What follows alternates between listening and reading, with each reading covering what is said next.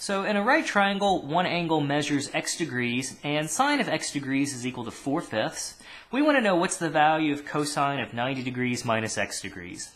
So there's an easy way to do this, and there's a slightly longer way using right triangles. We'll talk about them both. The easy way is to know the trig identity. So there's a trig identity that says that sine of x degrees is going to be equal to, ta-da, cosine of 90 degrees minus x degrees. It turns out that these values are the same, okay? So, well, we're given that sine of x degrees is equal to 4/5, and therefore cosine of 90 degrees minus x degrees is also going to be 4/5. So that's the answer. That's the easy way. Let's do it using, a right triangle.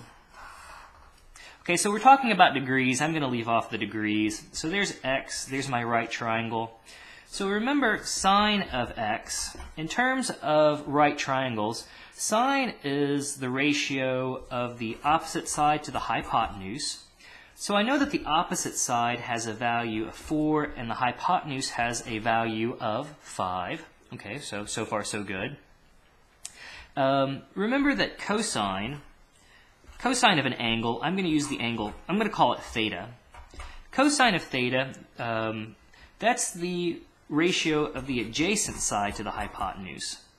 Okay, so let's maybe call this the angle theta.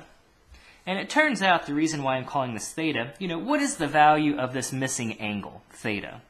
Well, we know that if we take x plus theta plus 90, that has to equal 180 degrees. So if I solve for this missing angle, theta, well, I could subtract 90 from both sides.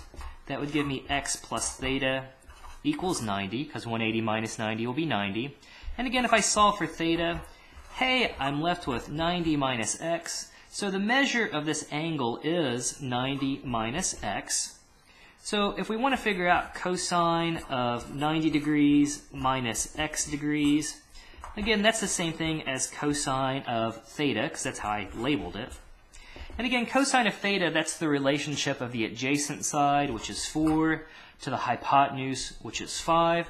So again, we get that same value, 4/5. So I could imagine a lot of people wouldn't know this identity, but knowing this right triangle relationship is certainly very useful, and it would be one that I would, want to be comfortable with when I went to take the ACT, or excuse me, the SAT, the ACT too.